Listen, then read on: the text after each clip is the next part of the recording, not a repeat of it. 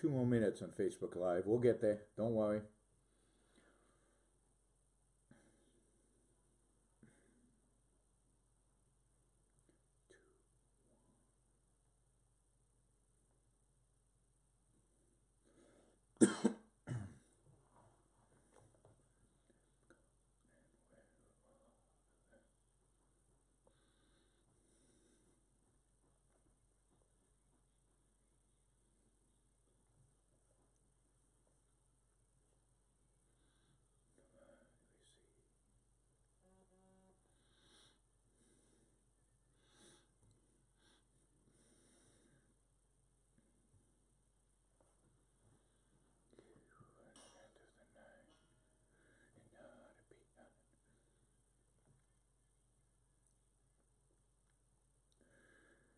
Hi, everybody, and welcome to Yaron Brook Show.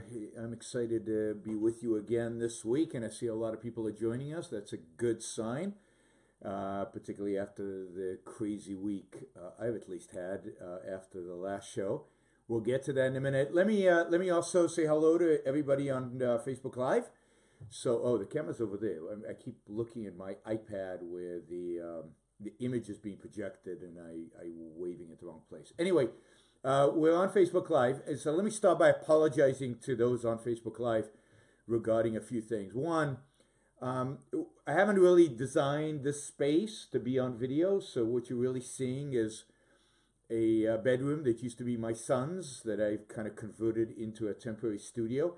It's not very aesthetic looking, not like the rest of my house. My house, the rest of the house is very aesthetic looking with sculptures and paintings and artwork everywhere, plastered on the walls and on everywhere. So I apologize for the background. You know, over time, in the months to come, if I have time, I'll try to make your background more appealing and more interesting. We will see what I can do. I'm going to build out this studio and create something here that's more workable. Let me also apologize. You know, I'm really focused about talking, a lot focused on how I look. I'm not dressing up for this stuff. Finally, I get hungry in the middle of these radio shows, and the people on radio don't know this, but I usually take a commercial break in order to eat something, and the people on Facebook Live are going to look at it unless I kind of cover up the camera like this while I eat. So I apologize for that as well. Well, I don't really apologize for it. Just, you know, suck it up. And then one more thing. What was the other? Oh, yes. Finally, I still have not figured out, and I don't know if I will figure out anytime soon, how to get onto Facebook Live the audio of any phone calls that come in and the audio of the commercials and the music as it happens. So for now, you're just going to have to wait patiently. I'll try to repeat the questions so that on Facebook Live you know what I'm responding to. But yeah, it's just not the same experience on Facebook Live. You don't get it all. The other problem with the technology as I have it right now is that there's a bit of a lag between the video and the audio. So if you're listening to Facebook Live and watching the video, there's going to be a lag between the two. And I think if I connect the audio into the computer and ultimately get you the audio from Blog Talk Radio rather than from the microphone on the camera, I think there's going to be a whole syncing problem. So until Facebook Live and my technology get finally completely synced up, we're going to have these problems. A good discussion to have on a day where we're going to be talking about Silicon Valley. All right. Now, we'll talk about Silicon Valley, but there are a few things that I need to talk about first before I get to that. And right now, I've got a little problem with the chat here. I have to relaunch it, unfortunately. A few issues, I just want to clean up some misunderstanding, misconceptions, just some stuff. I assume most of you know that the last week has been pretty intense in terms of the responses both to the radio show, to Onkar Ghata's piece on that we've published at the Ayn Rand Institute on the Trump election, responses to my shows on the alt-right, There's been a lot of backlash. There are a lot of people out there, a lot of people who identify with objectivism or who are Ayn Rand fans who fundamentally disagree with me and with Ankar and with the Institute on this issue. And it's creating a huge disagreement within the objectivist world, which is interesting. We'll have to talk about this more in the future, but all kinds of stuff is out there. So I want to clarify a few things quickly, and then I want to talk about Trump's appointments from this week, and then we'll get to Silicon Valley. So just be patient. We will get to the discussion of Silicon Valley, but I think this stuff is interesting and relevant to a lot of our discussion. And I'm going to try not to move my chair too much because I have a feeling it's distracting on the video. And let me change there we go. All right. The first is, a few weeks ago I did a show on the alt-right. I strongly recommend everybody listen to that show. I think it's an important show. I think understanding the alt-right and being vigilant against it is really, really, really important because I think that the alt-right, even though I don't like the name and I don't like the ambiguity around what the alt-right is, the alt-right is a very, very dangerous, sneaky phenomena that is really endangering this country. And I think we need to be particularly vigilant because, and this is why, because many people are going to try to lump objectivism into the alt-right. Many people are going to look at objectivism as part of the alt-right. And it's a problem with the name, alternative right. In some regards, objectivism is an alternative right, although I would like to say objectivism is just alt. Objectivism is just an alternative. It's not right, it's not left. It's the ultimate alternative to the statism of both right and left, particularly both left and alt-right, or alt-left and alt-right, and everything in between. Subjectivism is completely different. So let me tell you what I think alt-right is, what I consider the alt-right, and of course there are a lot of people at the periphery of this that accept some of these ideas, reject other of these ideas, but the importance is that you should never be associated with anybody who self-identifies as alt-right, or anybody who self-identified as any of the characteristics of alt-right. And here are the characteristics. The characteristics are nationalism. And what do I mean by nationalism? Nationalism means the placing of the well-being of the state above the well-being of the individual. The state above the individual. That is essentially what nationalism is. It's a form of collectivism. This is not nationalism with a small n, which kind of refers to love of your country because it's a good country, kind of somewhat similar to patriotism. No, this is nationalism with a big N, placing the nation above the individual. Anti-immigration is part of the alt-right's agenda. Racist elements, all kind of racist elements, some of them hidden, some of them explicit, but alt-right ultimately is a collectivistic and often racist ideas. I won't even call it a ideology because that's a little strong. Economic nationalism in a sense of trade protection, thinking about the economy not from the perspective of individual rights, thinking about the economy not from the perspective of whether it's good for any particular individual, but thinking about the economy from the perspective of society, the state, the nation. So economic nationalism, which is, by the way, one of the ways Bannon self-describes himself. He self-describes himself as an economic nationalist. I'm not making this up. This is directly in his in interviews with him. One of the examples of this, which we've discussed on the show before, focus kind of on IQ of collective groups. And this is, again, anything that's supportive of collectivism. Anti-Semitism is often associated with the alt-right. So I would say objectivism should never, ever be associated with capital N nationalism, never associated with a broad anti-immigration perspective, never should be associated with racism, never associated with economic nationalism, never associated with anti-Semitism, never associated with any form of collectivism based on pseudoscience or just an emotionalism. Pseudoscience is emotionalism. All of that are not anything to do with objectivism. Now, if you want references, I'm not doing a show on alt-right, so I don't have all the references.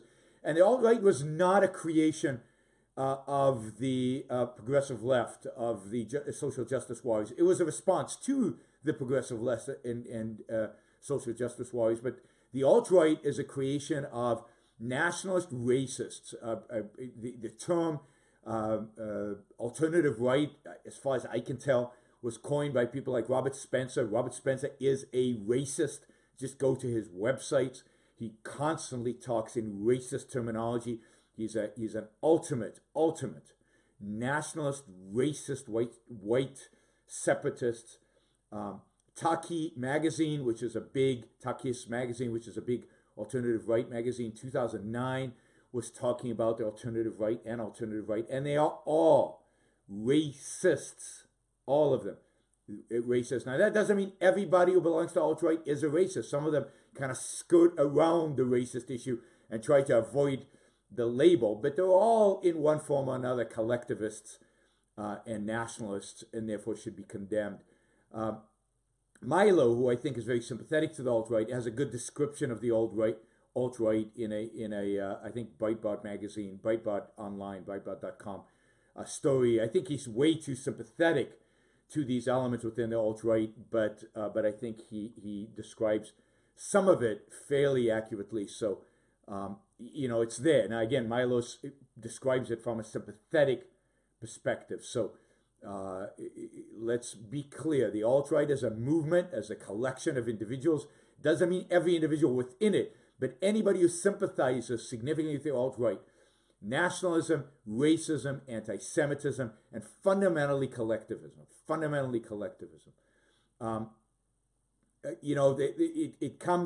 It has origins in all kind of intellectual sources, among others, Pat Buchanan and the paleoconservatives, who had these elements way back. But it's really coalesced around a group of people who self-identify. I didn't make up the term. The left didn't make up the term. These people made up the term. And people self-identify as part of this movement.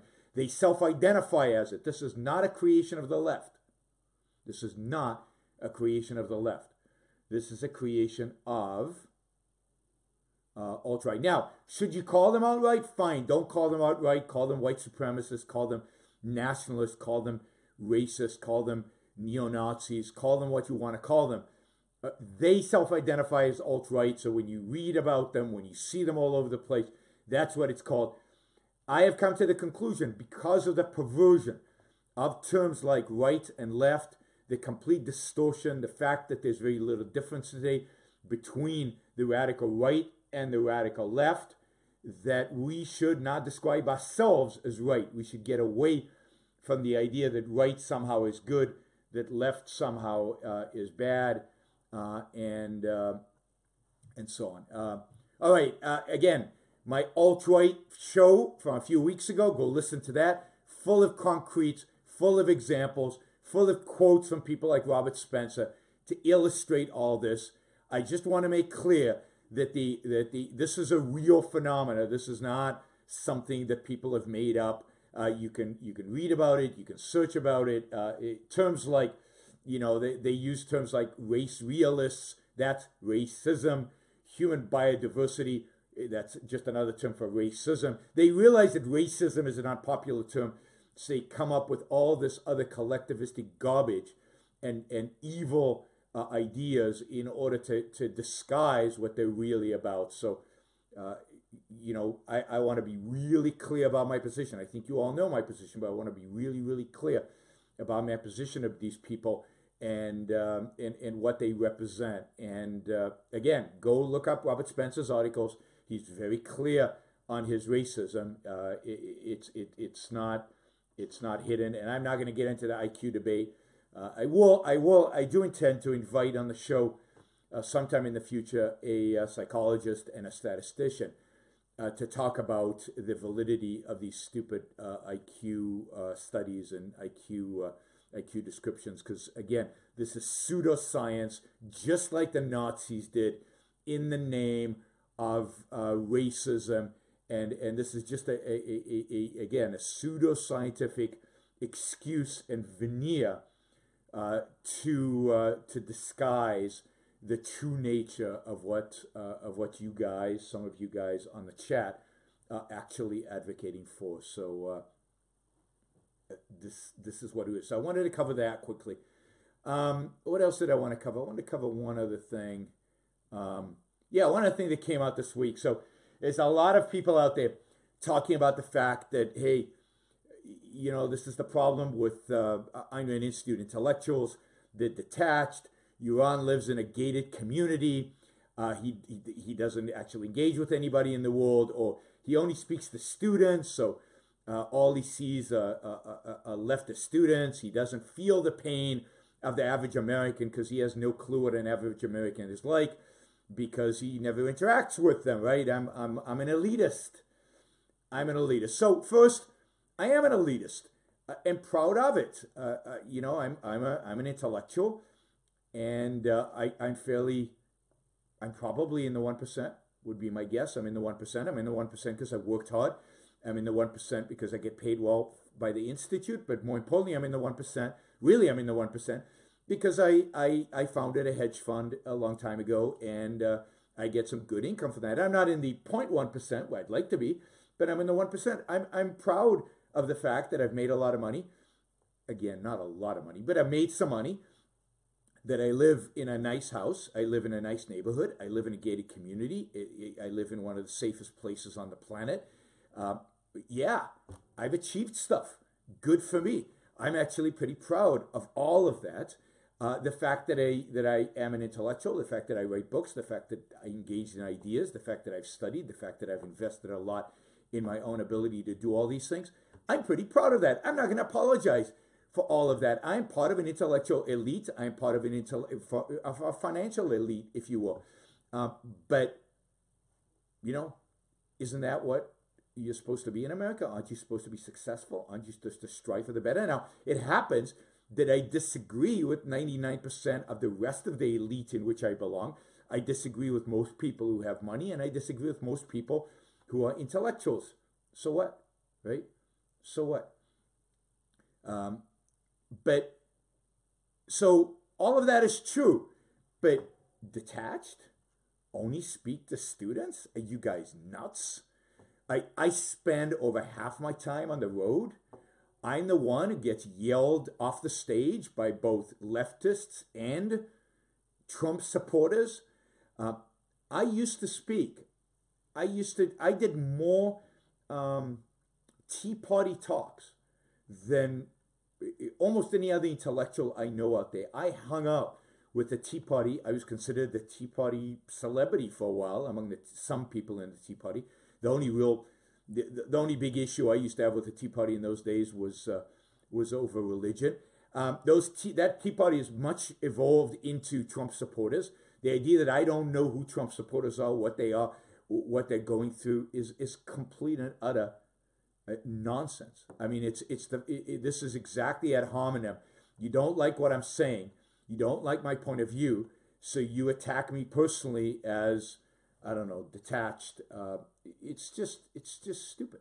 But if you know anything about what I actually do, and I'm just checking to see if Facebook is all fine, who actually engage in, you have complete. You guys are just ignorant. That's it. Yeah, I mean, those of you who are claiming this, and actually, you're the one. You're detached from what's really going on in the world. Let me just say, because there's a discussion going on in the chat over the alt-right. Just stop it.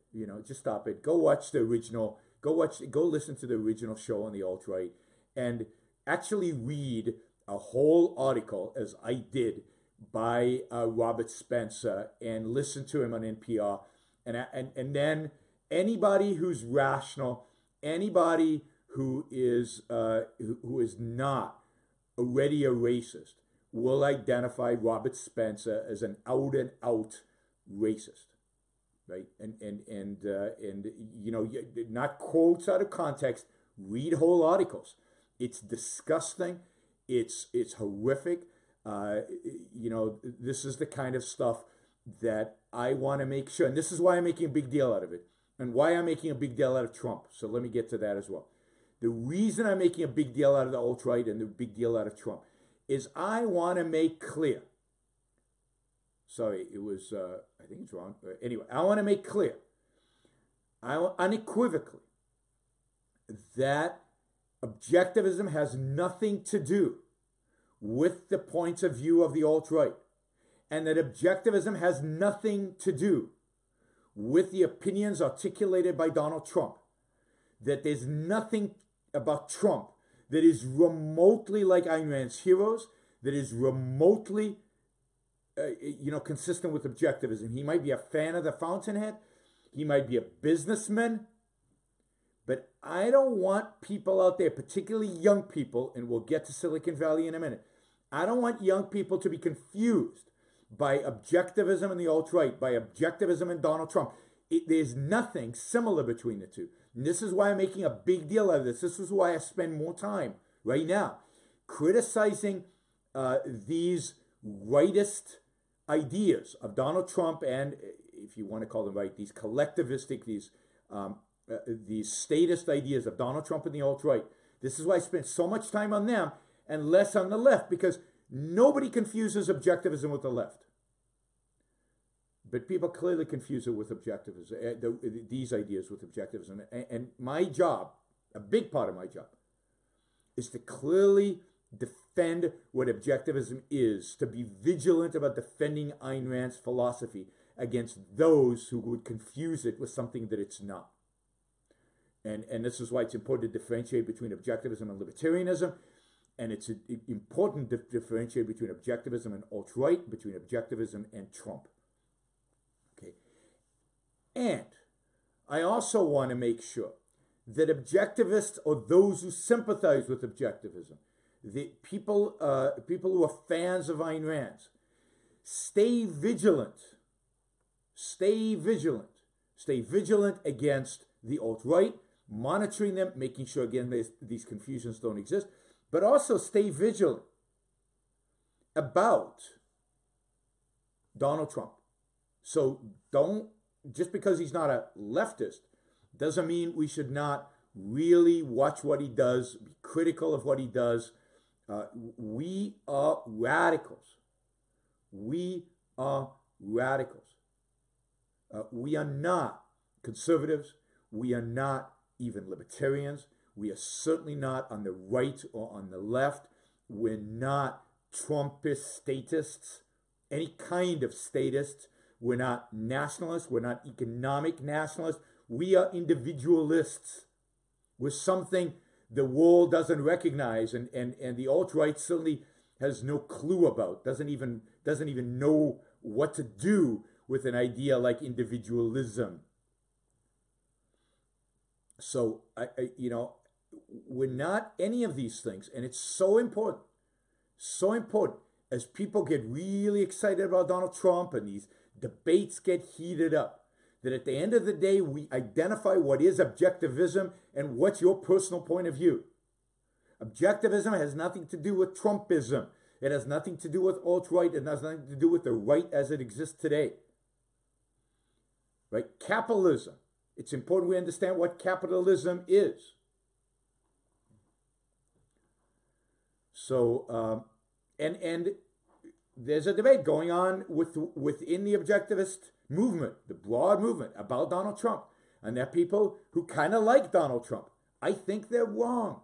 And I think it reflects very badly on the movement, that the movement, to the extent that the movement becomes supportive of Donald Trump. Again, you could have voted for him because the alternative was Hillary Clinton. I'm not condemning people who voted for Donald Trump. But to support Donald Trump is not the same as to have voted for him. I think it's a huge mistake to be a Donald Trump supporter. I think it's inconsistent. Remember, Ayn Rand would not support Ronald Reagan. Ayn Rand would not vote for Ronald Reagan. Now, Ayn Rand's about as... Ayn Rand is objectivism. Ayn Rand was objectivism, right? And Ronald Reagan is a million... I mean, I probably would have voted for Ronald Reagan. I probably would vote for Ronald Reagan today. So I am much more sympathetic to Ronald Reagan than I am much more to Donald Trump. And remember, Ayn Rand didn't vote for Reagan. There's no way in hell she would have voted for Donald Trump. All right. So one of the reasons I'm so critical of Trump is we need to be vigilant. I don't want anybody to confuse Trump with a capitalist. I don't want anybody to confuse Trump with an Ayn Rand hero. I don't want anybody to confuse Trump with an objectivist. I don't want objectivism associated with the policies of this administration. And it's up to us, all of us. It's up to us to make clear what objectivism is, how radical it truly is, what it represents, what its true views are on many of these issues, because the media won't do it for us. The people in political power won't do it for us. The rest of the elites don't do it for us. If we don't do it, nobody will do it. So I encourage you, in terms of what one can do, is make sure to differentiate. Make sure to be clear in what ways we are different than the status quo. Status quo of the left, status quo of the right, status quo of all the different alternatives to left and right, all the different stuff that is going on out there. So we need vigilance. That's what we need. I don't know. Let me just play around here a second with Facebook Live, because for some reason I don't think it's doing what it's supposed to do. All right. Hopefully it'll work in a second. Let's go there. Oops.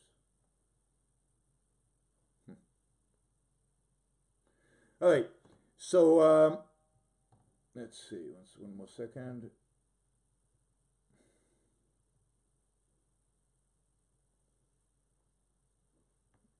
Forget it. All right. I'm stopping to play. Okay, let's, wow, we've got a bunch of phone calls. So again, I apologize to those of you on Facebook Live. You're not going to hear the phones. Because of that, I'd appreciate if on the phone you'd make it short, so that we don't have too much dead time on Facebook Live. And I'm going to try to get through these questions, because I've got two big topics I still need to cover and haven't covered yet. Hi, you're on the Yaron Brook Show. Who's this? Hey, Dustin, I'm doing well. How about you?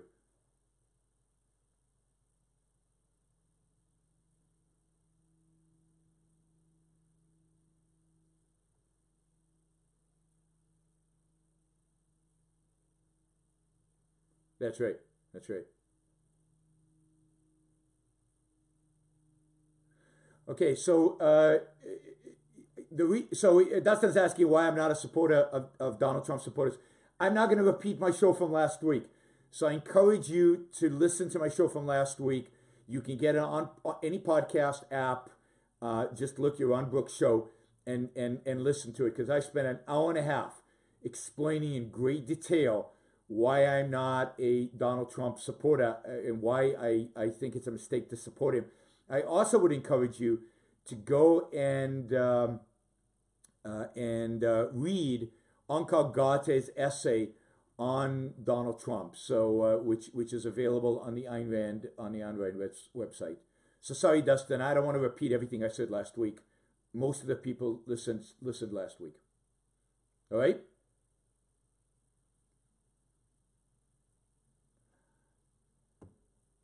I get that, but I'm not going to repeat everything I said last week. So please go back, listen to last week's show, and then call in next week with questions if you disagree with anything I said. Thanks for calling, Dustin. All right, we've got another caller on 416 area code. Hi, you're on the Yaron Brook Show. Hi, Elizabeth from Ottawa. How's it going? I'm good. What's up?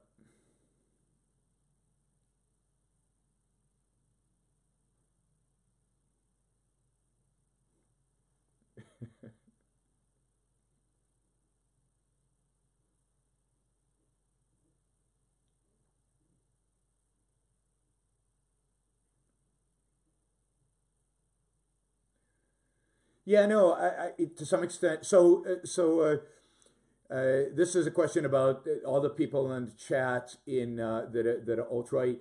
I mean, the real alt-right people, I would love to find a way to kind of exclude them from the chat. If I could figure out the technology, I might actually do that, because I think you're right. I find it particularly disgusting. But unfortunately, what I'm finding is that there are a lot of people, and I think basically good people, who are being seduced by this. And the reason I'm responding and the reason I'm talking about it is to try to prevent young people, I think relatively innocent people, from being seduced by this horrible stuff that the alt-right is preaching.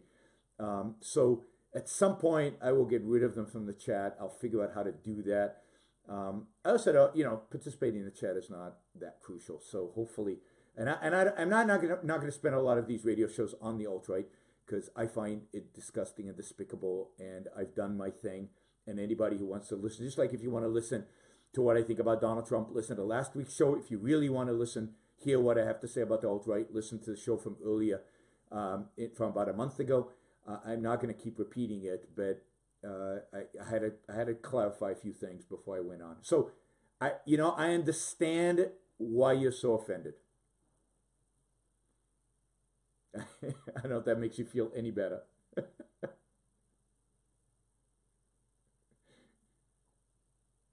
No, I don't believe in toleration.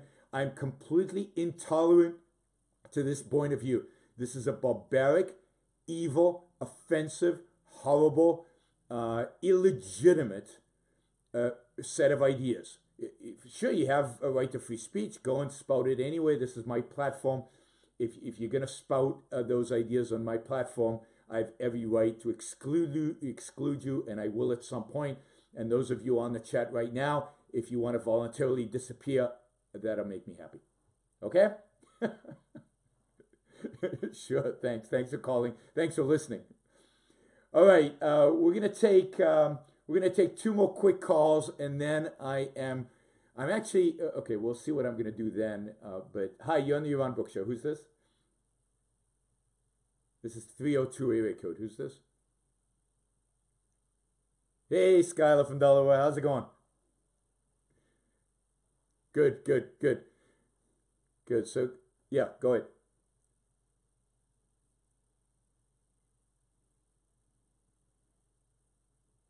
Okay, so I have promised to devote a portion of the show to the article "You Can Love Ayn Rand and God and Ayn Rand," and I will. I promise. It just won't be today. Ankar Gate has a letter in response in the Wall Street Journal. Now it's very short because it's a letter. I will respond to that article. I think I'll just say very quickly, I think the article is ridiculous. I think it shows a complete contempt for philosophy, certainly a complete contempt for the objectivist philosophy, and I will respond to it because in a future show. Because certainly you can love Ayn Rand and God, but you have to understand what that means, and you have to understand that what you're rejecting is Ayn Rand's philosophy, even though you love the books. But that requires a whole show, Skylar, and I need to get on with what I have planned for today. Thanks for calling. All right. Sure, my pleasure. All right. Whoops, why won't... There he goes. Last call for now. You can call again later, but last call for now. Hi, the 808 area code. You're on the Yaron Brook Show. Who's this? Hey, Stuart. Don't bring me back to the alt-right, please.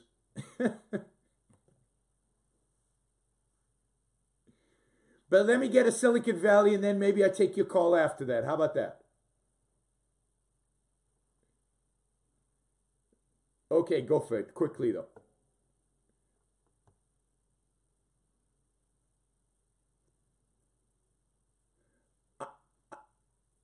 I'm gonna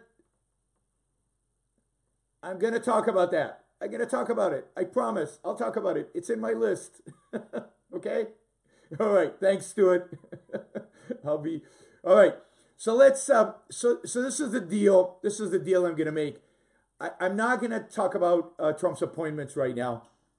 I'm gonna make the AM 560 show all about Trump's appointments. So on that show, I'm gonna talk about Reese Priebus. I'm going to talk about Bannon. I'm going to talk about Sessions. I'm going to talk about Flynn.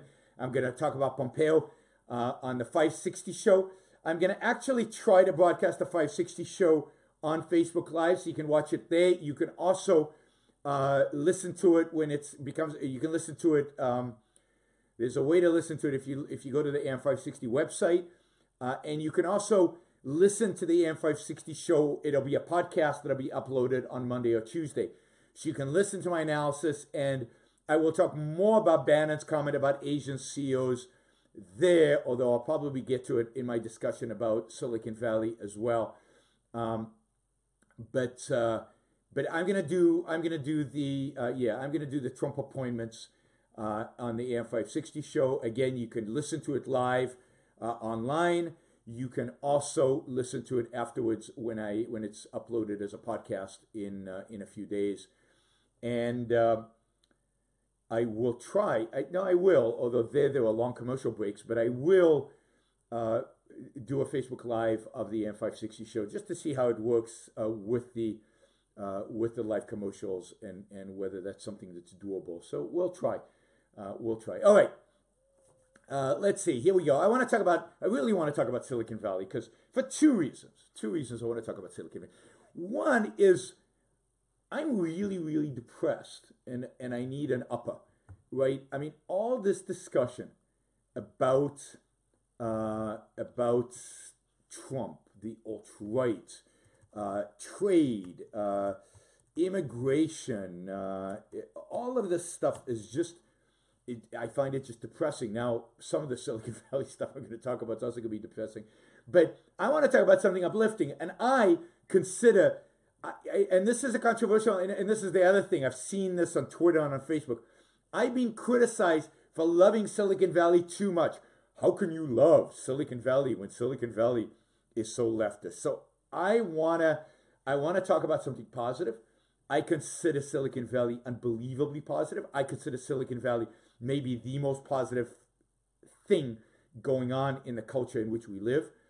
And I want to do at least a portion of the show, if not most of the show, on something inspiring and something uplifting. So I want to focus on Silicon Valley.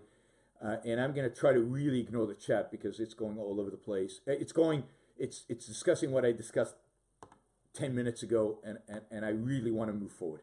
I really move on. And as part of the Silicon Valley discussion, we're going to talk about things like immigration and trade because I think you have to. But I want to talk about what Silicon Valley represents. Why do I consider Silicon Valley the real America? When I think so many people want to think of the real America as the Rust Belt, the Tea Party. To me, Silicon Valley is what America really represents. And indeed, I think the Rust Belt used to be Silicon Valley. Indeed, if you read a little bit of history, particularly if you read the history of kind of capitalism in America, you will find that a place like Michigan used to be the Silicon Valley of America. But today, Silicon Valley is Silicon Valley. Now, there are outposts of Silicon Valley all over the country, in places like Austin, in places like Boston, in places like Colorado, in Boulder, and in Denver, and all over. Because Silicon Valley, what does Silicon Valley represent? Silicon Valley represents business.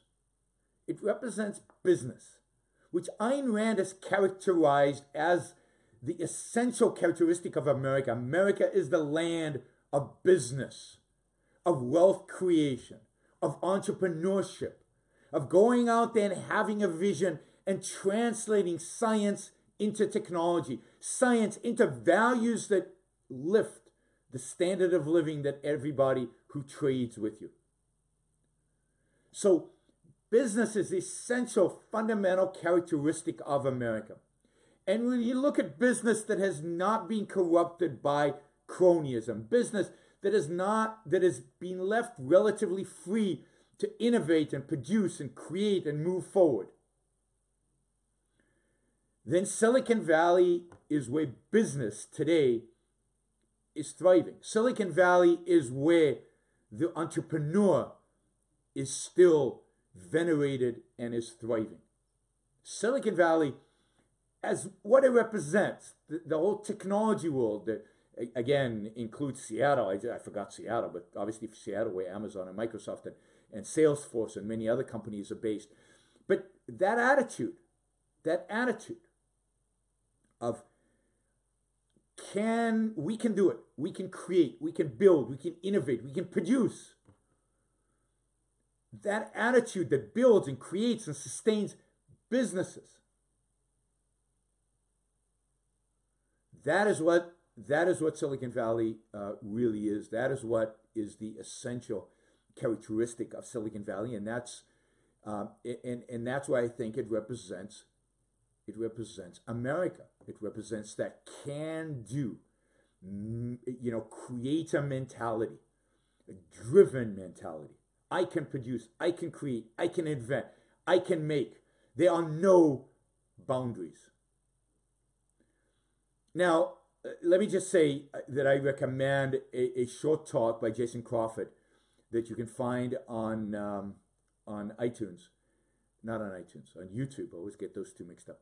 The Spirit of Atlas Shrugged is alive in Silicon Valley. And I agree with pretty much everything Jason says in that video. So I encourage people to go find the video and watch it. Some of the stuff I say, I'm in a sense taking from Jason, although, we very much agree on this. But he's got some nice ways in which he's phrasing this. So I like what he does with it. But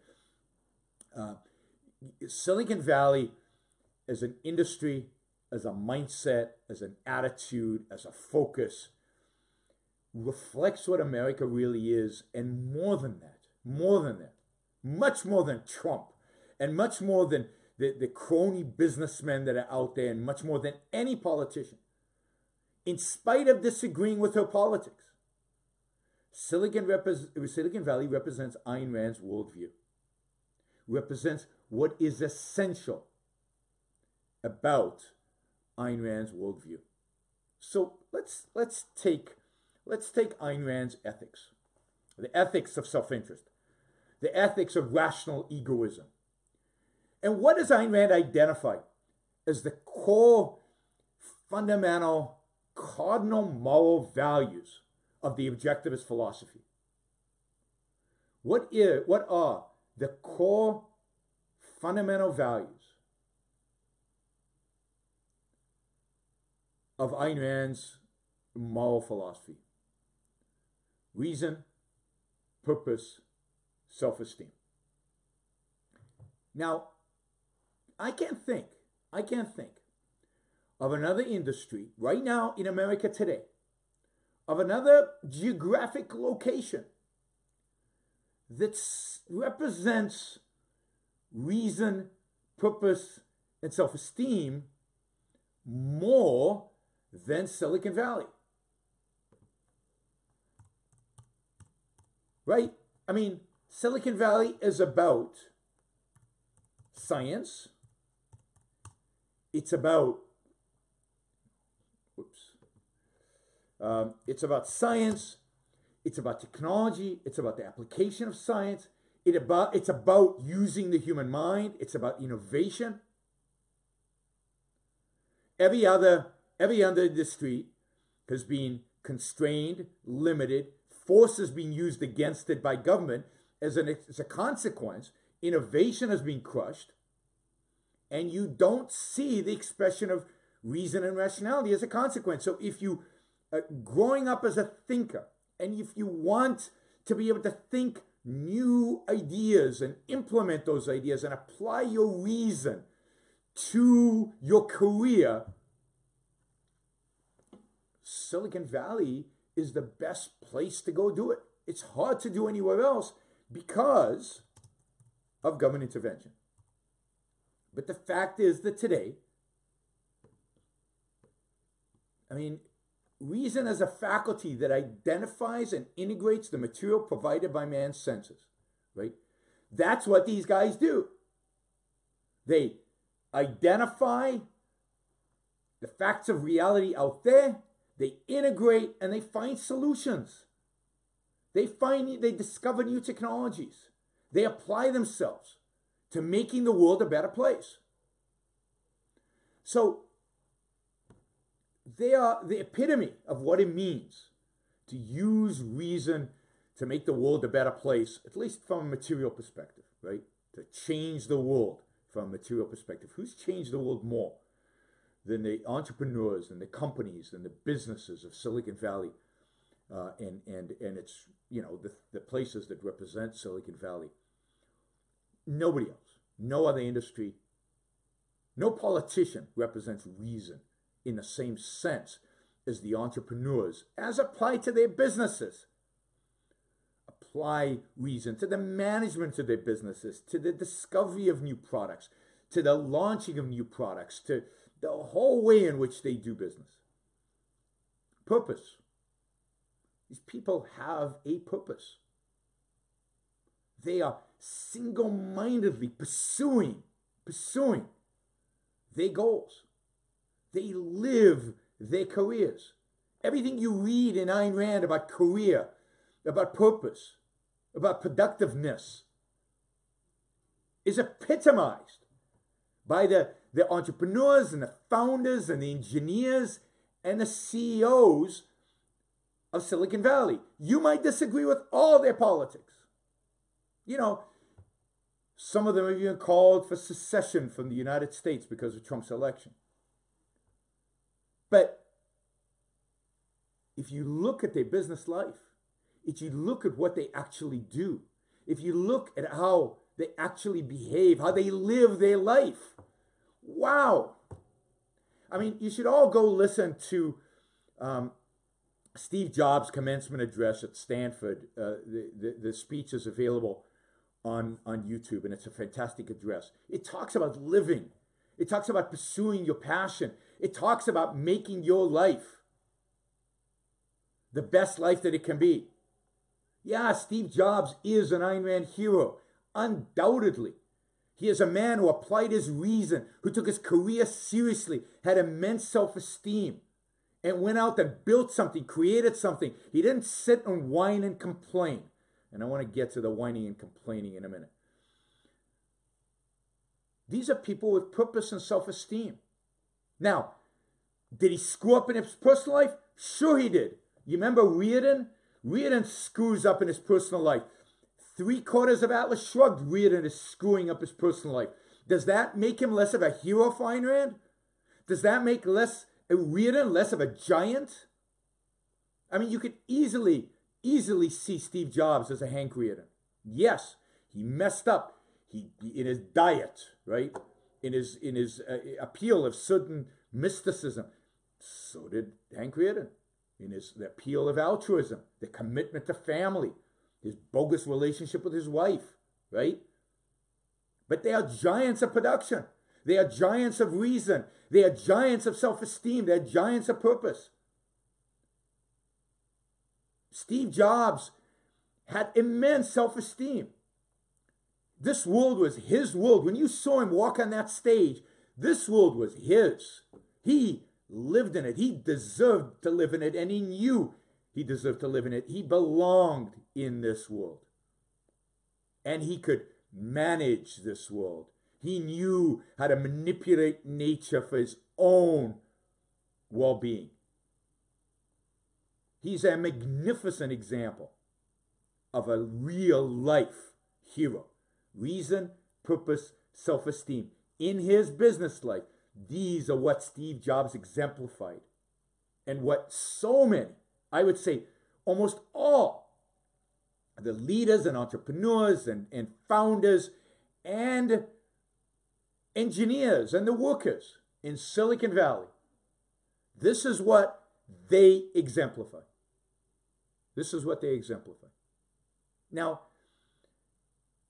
if you look at the virtues, if you look at the objectivist virtues, rationality, productiveness, independence, justice, pride, I can't think of a group of people on the planet, as you know, where you can pick individuals within the group randomly, who more exemplify these virtues than the people living and working and producing and creating in Silicon Valley, and again, all the related aspects of it. They are extraordinarily rational when it comes to their business life. Again, they're compartmentalized. I get that. Their politics suck. And maybe some of their personal choices suck. But wow, the way they continuously innovate. Think about independence. Think about independence. Think about the founder of Uber challenging the regulated world out there, challenging an entrenched industry that has government and special interests and lawyers and everything protecting it, taxis. And he shatters that world. And he comes up with an idea nobody else has. And I bet you he gets rejected by a bunch of different venture capitalists before he can raise his money, like most startups in Silicon Valley who get rejected regularly. But ultimately succeed. Ultimately thrive. So this is exactly what they do, right? They think independently. This is the primary characteristic of an entrepreneur, thinking and being independent. Who better exemplifies that again than Bill Gates, Steve Jobs, even people like Larry Ellison, the guy who founded Uber, the guy who founded Airbnb, and look at Mark Zuckerberg. I mean, think about Mark Zuckerberg. Think about what he's built and what he's created. Right? He's built a place where literally hundreds of millions of people spend time, enjoy, connect with one another.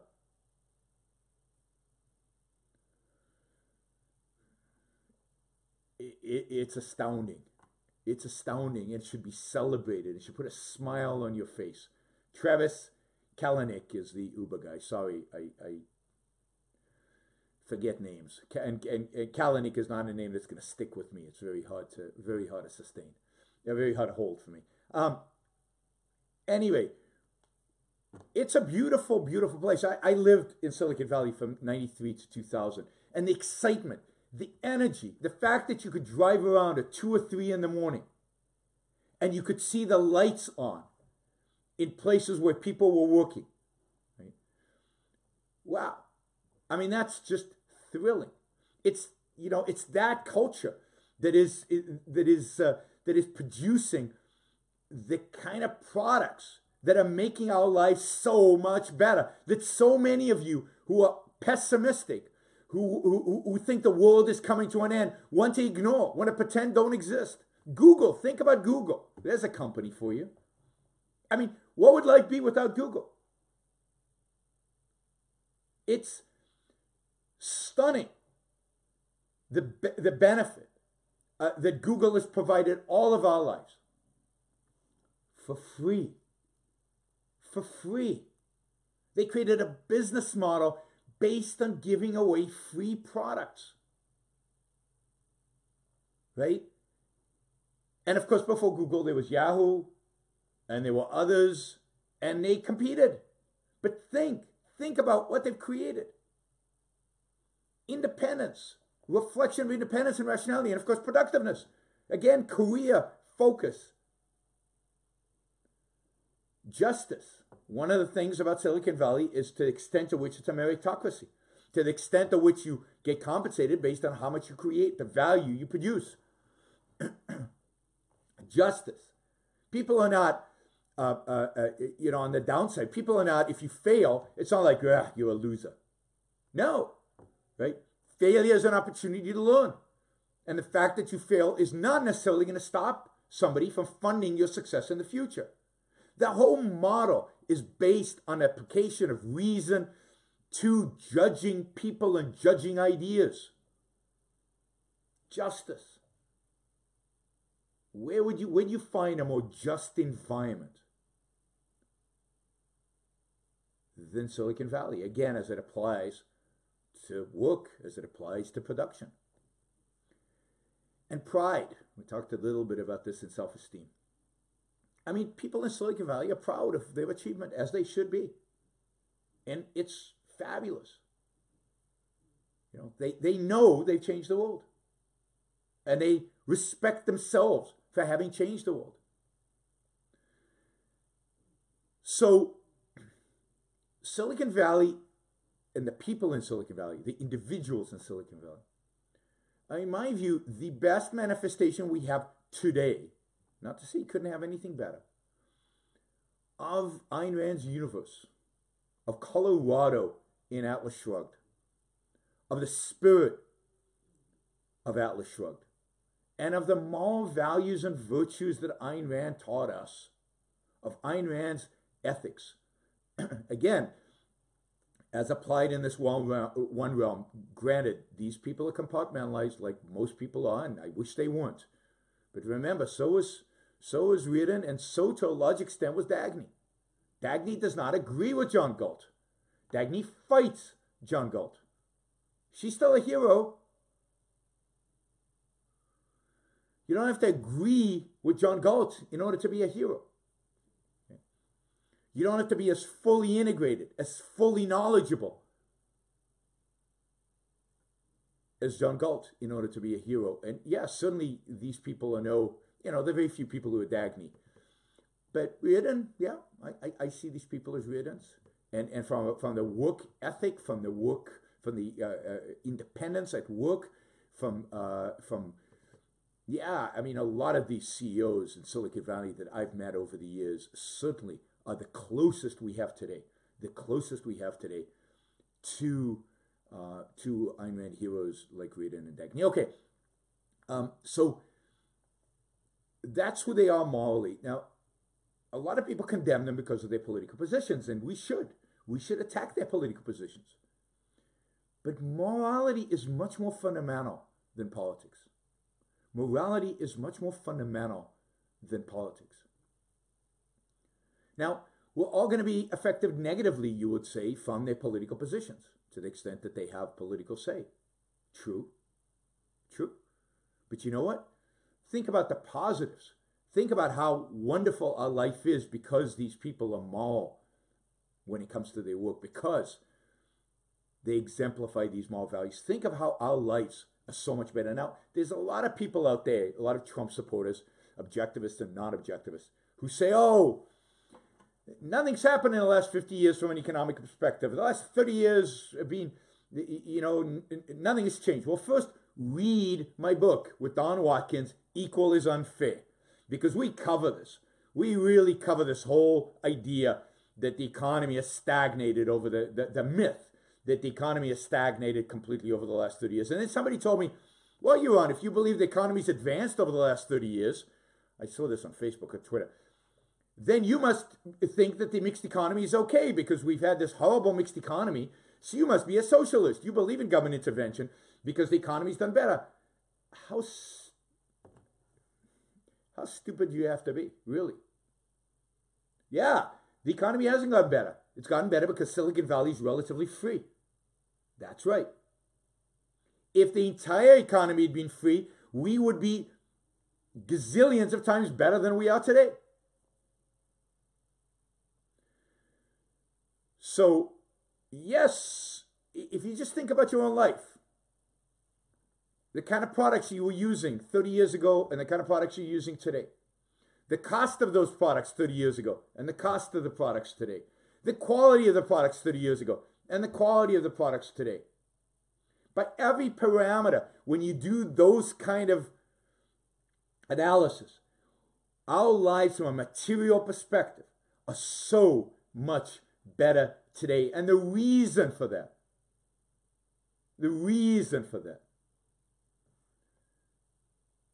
is the people in Silicon Valley.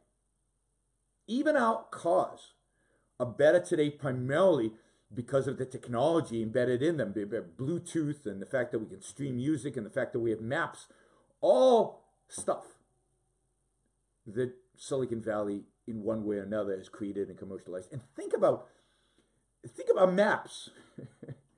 Do you remember when you traveled? And I've always traveled a lot. So taking out those big maps and trying to figure out where you were and getting lost and asking people and getting directions. Do you remember getting directions from people? Do you remember how god-awful getting directions was? Horrific. Now, nobody stops for directions. You got Google Maps, you got Waze. My favorite is Waze. You got Apple Maps. There are a lot of Apple Maps jokes, I know. But just think about how that little one app that one simple thing, how that has changed your life. So Silicon Valley, the land of reason, a land of purpose, a land of people with self-esteem, a land of independent thinking, contrarians. Now, Ayn Rand called them, and this is from Jason's talk, lonely and right. And that's exactly what it's like. If you've ever been in a startup, it's lonely. And people say no to you, and no to you, and no. Really smart people tell you don't know what you're talking about all the time. Right? You're in front of venture capitalists, and they make fun of you. They say no to you. And yet, you have to stand up and keep going, and you do. Right? A lot of people have turned down many of some of the best ideas coming out of Silicon Valley. Driven people who create real value and capture it. And again, one of the beauties of the Valley is that it's so explicitly win-win. It's so explicitly win-win in terms of the relationship. Whether it's win-win with the customers, whether it's win-win with employees, stock options, the use of stock, the use of the heavy use of compensation through stock to align incentives, to make employees owners. I mean, that's huge in the Valley. Such an act of justice and such an act of the trader principle. Such an illustration, a concrete of the trader principle. Long-term thinking. Think about how long it takes these companies to come about. Now, in pure technology, some of these things happen pretty quickly. But think about biotech, which is another big industry in Silicon Valley. Think about biotech. You can go 10, 15, 20 years until you see a result. And people are willing to fund you for 10 years. People talk about capitalism being short-term. That is so ridiculous. So ridiculous. Capitalism is essentially long-term. And biotech is a great example of this. Nothing in biotech is short-term. And the advances in biotech have been stunning over the last 20 years. Stunning. And the value created by biotech companies has been stunning over the last 20 years. And the advances I think we're going to have in the next 20 years, if they remain to be allowed to be free. And of course, the advances we would have had in biotech, if not for the FDA, that'll be. I mean, I'll do a show, and we'll do a show on the FDA and its crippling, and how it cripples innovation, how it cripples our lives. Just CRISPR, this new gene splicing technology.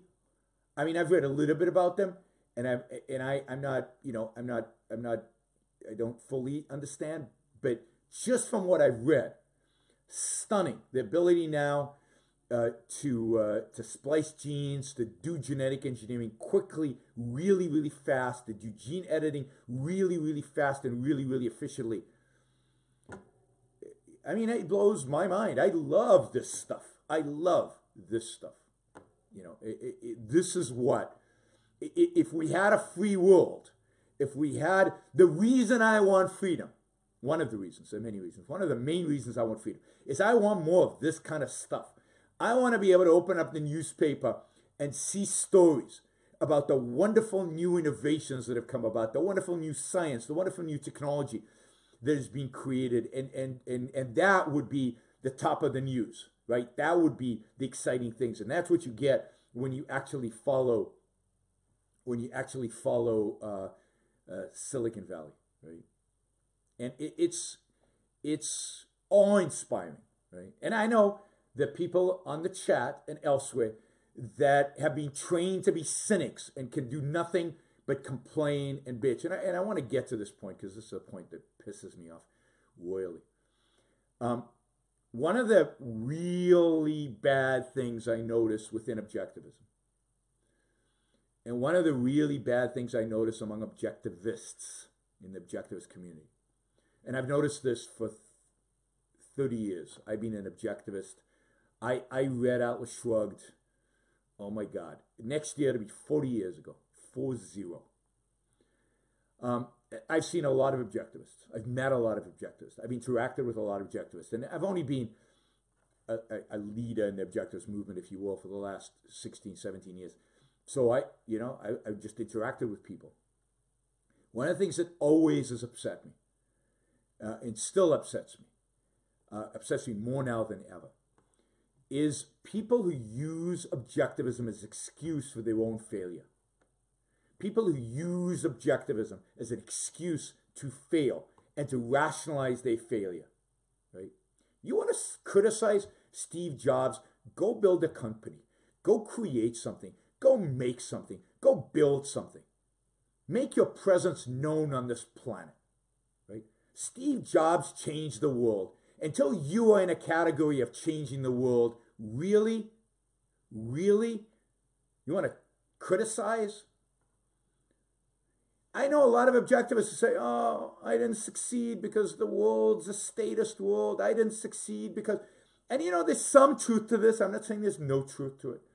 And certainly in certain professions, like in art, it's very difficult to succeed in a culture like we have today. In academia, it's very difficult. There's certain areas, as an intellectual, it's very difficult to succeed. But if you're in business, and you're not in any particular business, but you're in business, stop using the excuse that the world is not good enough for you to be good in. Find that part of the world where you can be successful. You only live once. You're not being successful for me. You're not being successful for other objectivists. You're not being successful for your parents. You need to find where you can be successful and be successful in your own life for you. For you. So go make a success of yourself. There are no excuses. I'm sorry. We still live in a mostly free world. We still live in an era, if you look at human history, in one of the freest eras in human history where there are more opportunities, other than maybe in the 19th century, more opportunities today than ever before. I don't buy excuses. I'm not saying that this is true of everybody who has not been successful. Yeah, there's certain circumstances I know where the government has crushed you, where collectivism and the culture have made it impossible for you to be successful. But that's rare, very, very rare. Most of the people I know who are objectivist and bitterly, constantly, nonstop complain are failures because of their own choices, not failures because of the culture. And the people I admire the most are the people who succeeded in this culture. So they found a way. They fought it. They went out and chose and found a field where they could push forward for themselves, not for me, not for anybody else, for themselves, because they value their own life. And you know what? There's a lot of bad stuff in the world out there. There's a lot of bad stuff in the world out there. And it's so easy to get depressed. And it's so easy to sit back and say, oh my God, standard of living is going down and the government's coming and this is coming and I pay huge taxes and all that. I can do that. Right? I pay over 50% of my tax of the money I make in taxes. A lot of what I do is regulate. I stand in the stupid lines in airport security. There's plenty of stuff there. The airplanes I fly in a lot of airplanes. And some of them really suck. And I know how much they suck relative to the kind of airplanes they could be. Like I could be flying around in a Boom. I don't know if you've seen Boom. Boom is exactly an example. Here's an entrepreneur. And somebody remind me of his name. He's an objectivist. Here's an entrepreneur who said, I'm going to take on one of the most regulated, controlled, static, concentrated industries in the world, which is airlines, right? Airplane building. 2 companies make almost all the airplanes in the world. I'm going to take them on. Blake Scholl is the entrepreneur. I'm going to take them on. I am going to design a supersonic airplane. I'm going to get it done. I'm going to make it fly. I'm going to make it happen. I don't care about the Chinese. I don't care about Boeing. I am going to figure it out and I'm going to solve a great, great problem, and I'm going to create something beautiful and amazing for me because it's going to be fun. And you know what? There's a high possibility I'm going to fail because the FAA will never allow my plane to fly. But God damn it, I'm going to go out there and try and push and make the most of the opportunity that I have. That I admire. That is a hero. And as I said, I got distracted because about boom. But my point is this: you could sit back and you could find a gazillion things wrong in the world. And believe me, I can. I come from a culture, a Jewish culture, that is really, really good at this. And I'm constantly on the road. I meet inefficiency and government and lack of productiveness and bad products and I know what's possible. So I could easily do that. I could easily say that. I could easily live like that. But I don't, because what's the point? Yeah, I recognize it. I look at the airplanes and I say, shit, this plane is much slower than it could be. I could be in Europe in half the time. This sucks. I do that for a fraction of a second. But you know what? I'm pretty happy being up there in the air, browsing on the internet because there's Wi-Fi on the airplane, and I'd rather focus on that.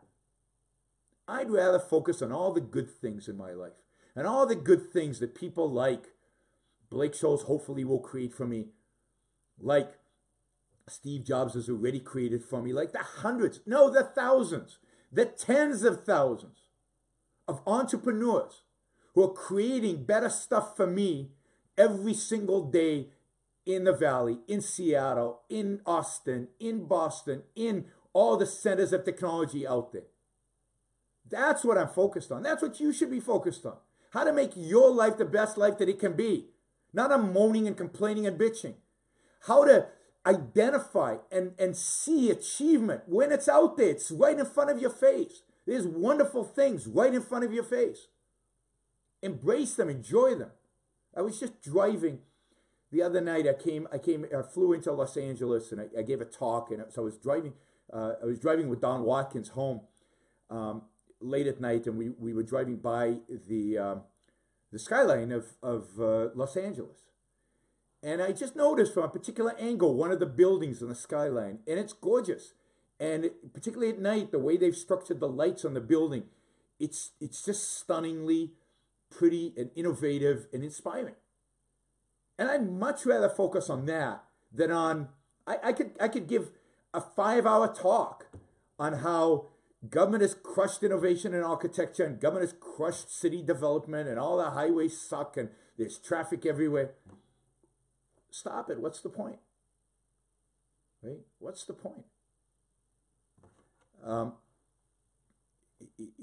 It is, you know, I have an iWatch. I can track all the stuff that I do during the day. I mean, this thing, my iPhone is this amazing technology, and I've got this video camera that I just press a button and it links into Facebook Live without any effort. And here we are on Facebook Live with thousands of people going to watch this show. And how cool is all this? How cool is the mind that creates all this? I don't know how you create a camera like this. I don't even have the faintest idea, and I'm an engineer, and I have no clue. I have such admiration and respect for people who created integrated circuits on a silicon chip. I was a dumb civil engineer. I get how you build a bridge. How do you do these tiny little things? How do you get them to behave? I understand how computers work. I understand 0-1. I actually programmed in, I used to do a lot of programming, but I programmed in assembler. Actually, I remember I was the last class in my school that did punch cards. So I get computers a little bit. And yet, I don't get them at all. I don't know how my computer's doing what it's doing at the speed that it does at all. Humans, to quote somebody on the chat, to quote Penny on the chat, humans are amazing. And these humans, that you want to bitch and complain about their political positions are amazing. Amazing human beings. So the solution is not to bitch and complain. The solution is, how do we convince them their political positions are wrong? How do we convince them to come to our side? That's what we should spend our energy on. That's what we should be thinking of. These are good guys and gals. How do we turn these people into people whose politics is consistent with their moral values, with their essential moral values at work? How do we convince them that the moral values that they exemplify at work should be their moral values at home? How do we convince them that objectivism is a philosophy for living the kind of life they exemplify at work? That's what we should be spending our time on, right? I'd much rather spend my time on trying to figure that one out than talking about Donald Trump. Who cares? The world, or let me put it this way, if we cannot convince these giants, if we cannot convince these heroes, if we cannot convince the people who design and make the amazing technology that is being integrated into every aspect of our life, if we can't convince them of the truth of objectivism, what the hell are we doing? Who else is there? That's the Silicon Valley is the barometer. And I actually take the fact that Silicon Valley is responding to Donald Trump the way they are as a sign of their virtue. Because you know what I think about Donald Trump. But it's more than that. One of the reasons, and I talk about this in a show I did way back, one of the reasons Silicon Valley is so leftist and anti-Republican is because Silicon Valley, to its virtue, will not support candidates who don't believe in evolution.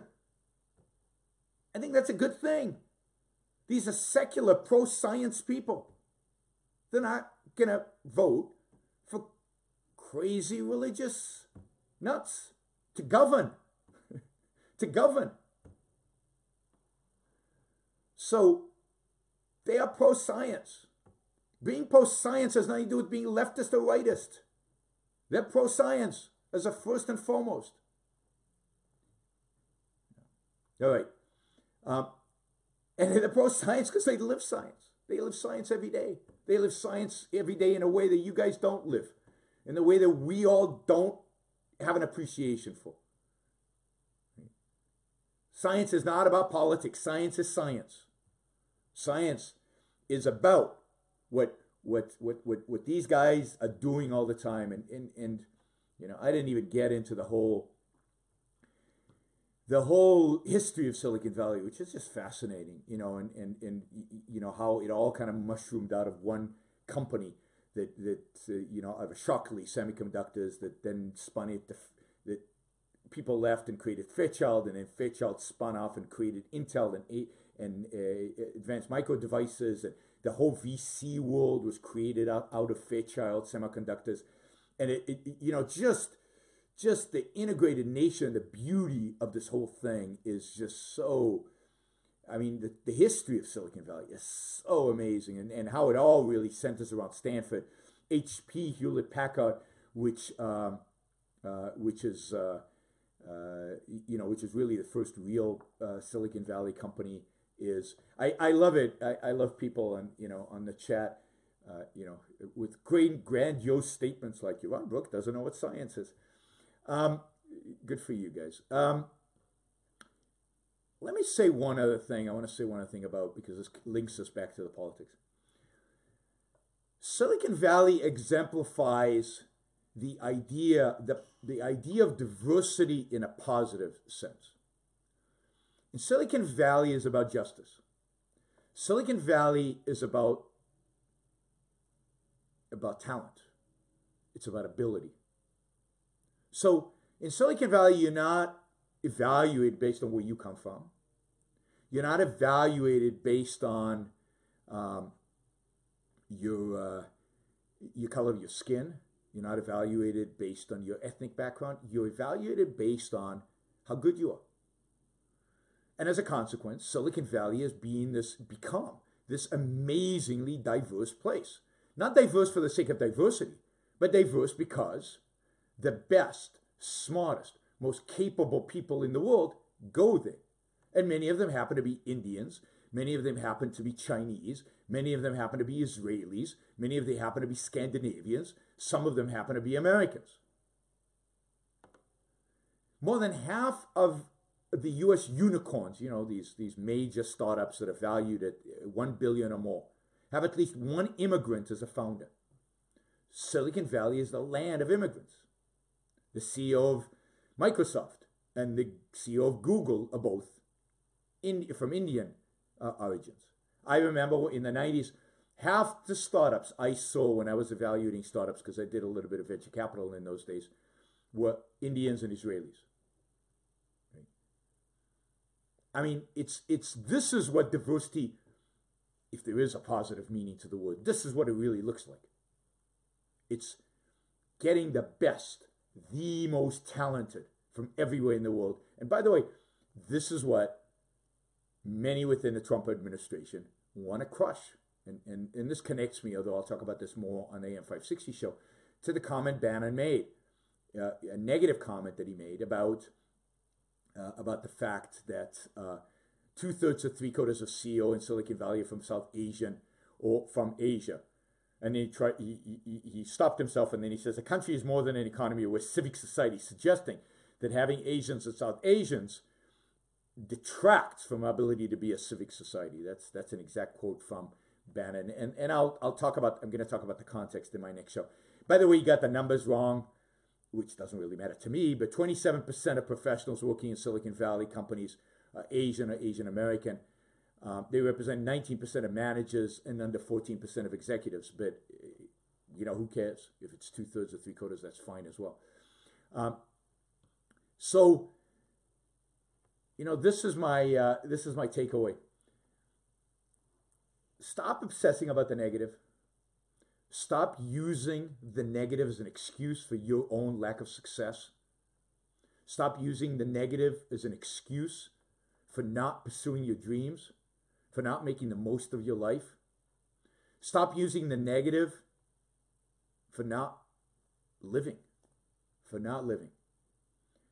Use Silicon Valley as a model of people who take their life seriously, model of people who think independently, who are rational, who have self-esteem, who are willing to engage and find new ideas in spite of opposition, in spite of difficulties, in spite of barriers, engage in win-win transactions with anybody who they think has talent and ability and who can contribute something. These are long-term thinkers. These are people to be admired. These are stories to be learned from, to be examined.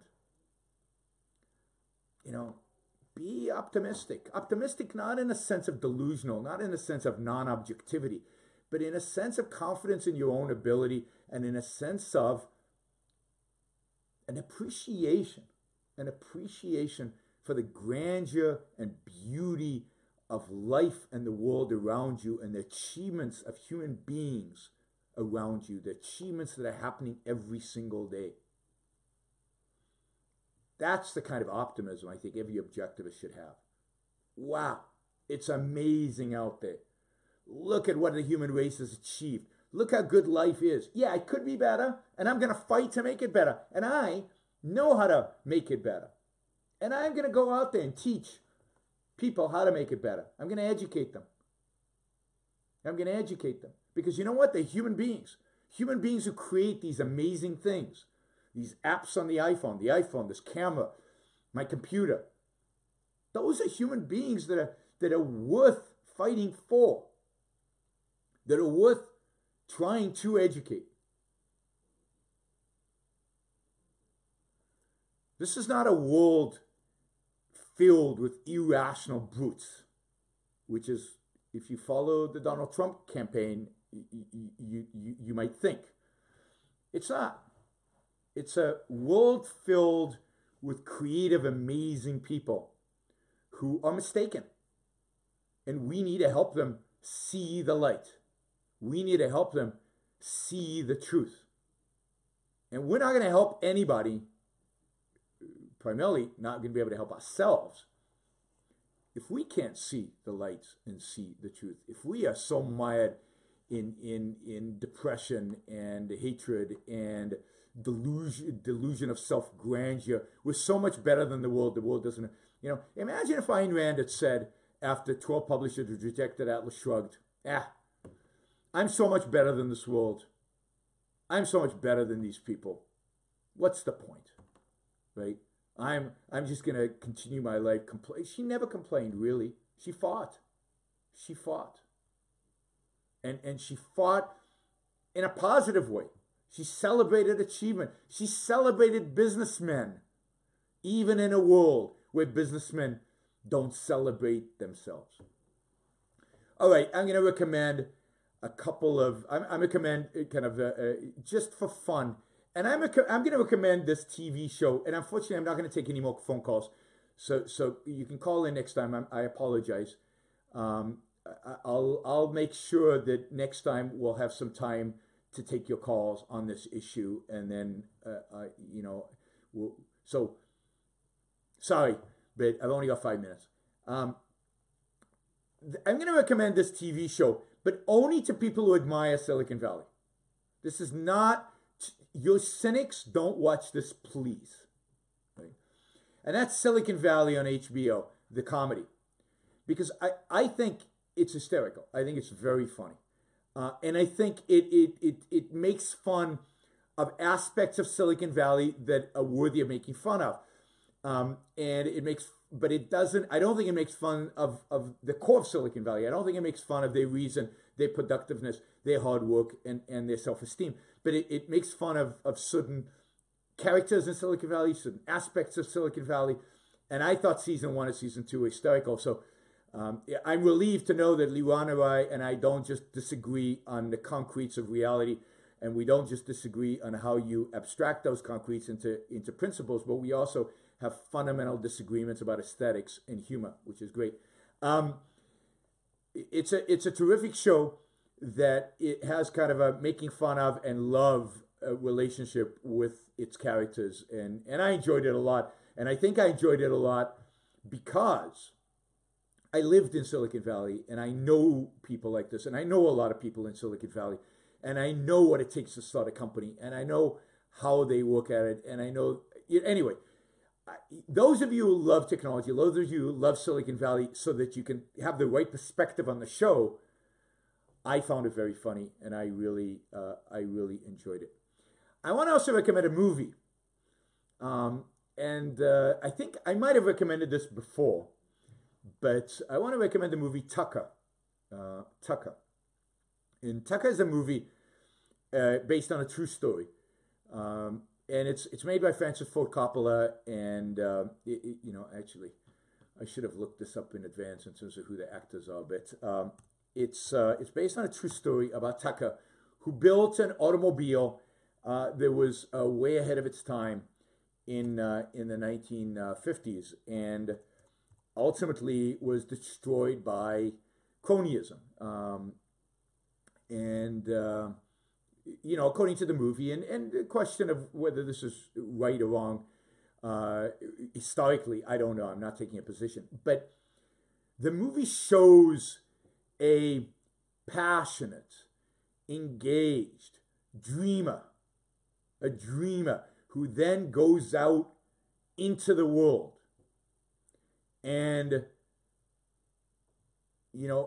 creates it and builds it, and is never crushed in spite of the opposition, and is never pulled down because of the opposition. And it's called Tucker, the Man and His Dream. Jeff Bridges is the main character. I think he does a good job. It has a fictional cameo by Howard Hughes. Howard Hughes is portrayed as a good guy, which I think before he went crazy, he really did go crazy. I think he was a good guy, and I think maybe one of the reasons Howard Hughes went crazy was because of the kind of opposition he got. But I really enjoyed I'd really enjoy talking, partially because of the sense of life it projected. That go get it, hold that tiger is kind of the song you always repeat, because the tiger just charges and Tucker just charges. But he's smart, and it shows the struggles, the difficulties, the difficulties of entrepreneurs, real difficulties, right? What it takes.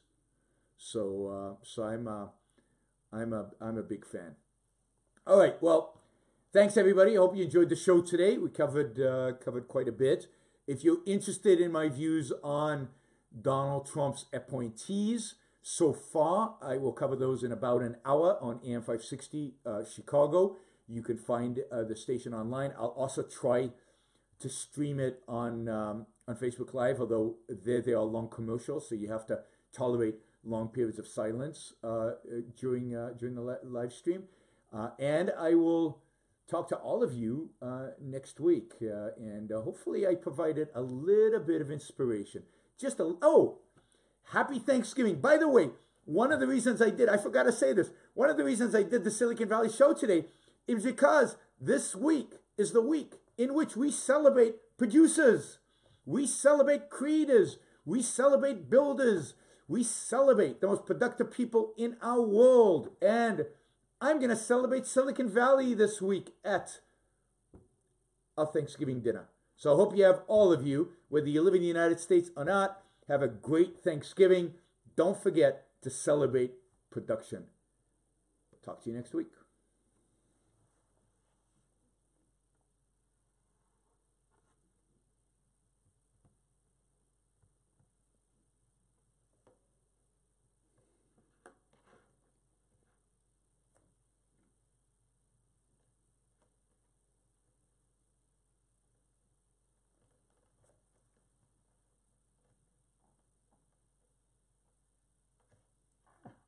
How do you turn this off?